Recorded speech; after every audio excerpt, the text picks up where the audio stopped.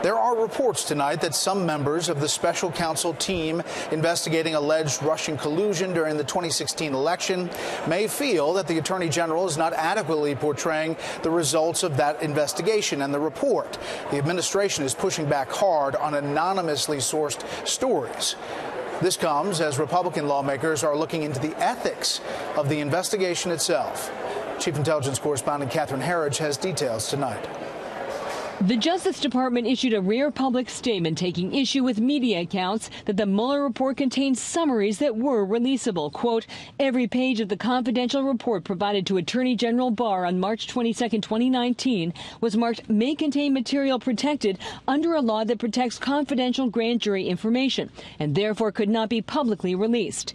The New York Times first reported some special counsel investigators told associates that their findings are far more negative than Barr's 4-page summary released last month. A senior Democrat said it backs up his efforts to see the full report and secure Mueller's testimony. There's some dissatisfaction over how accurately Barr represented the report, but again, the answer is, let's see it. On Twitter, the president knocked the story, writing, the New York Times had no legitimate sources, which would be totally illegal concerning the Mueller report. In fact, they probably had no sources at all. Despite the president's tough talk about what he calls a witch hunt, one of the president's former attorneys told a podcast the president was nothing but cooperative in the Mueller investigation. All this, what I call mainstream knee-jerk theories, these wild theories, he was really trying to get rid of Bob. That was nonsense. Separately, these letters obtained by Fox News show Republican Senators Grassley and Graham alerted Barr last month that congressional investigators uncovered evidence of potential improper political influence, misconduct, and mismanagement in the Russia probes.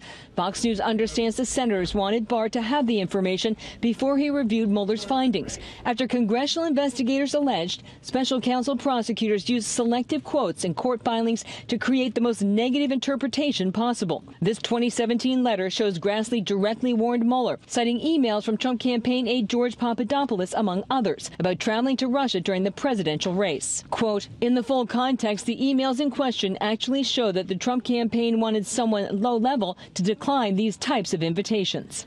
On the Mueller report's delivery to Congress, there is significant time pressure. At the end of next week, both the House and Senate go on recess. Sources tell Fox News Justice Department officials hope to complete their review in coming days, meeting the Attorney General's goal of mid-April. Brett. Catherine, thank you.